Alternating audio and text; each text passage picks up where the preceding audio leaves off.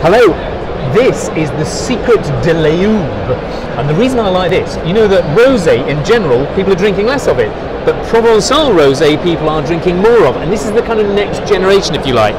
I say next generation, it's going back to its roots. Very pale, more herbal, quite restrained, a lot of wild strawberries, but not lots of opulent strawberries. But have a taste. And you know that thing about how its balance, length, intensity, complexity makes wines really good? This is not a big fruit bomb rosé like you may have had before. This is much more elegant, it's much more vinous, and I can still taste it.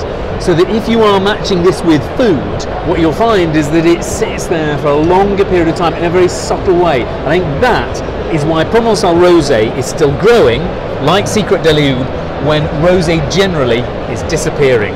That's the secret. Cheers!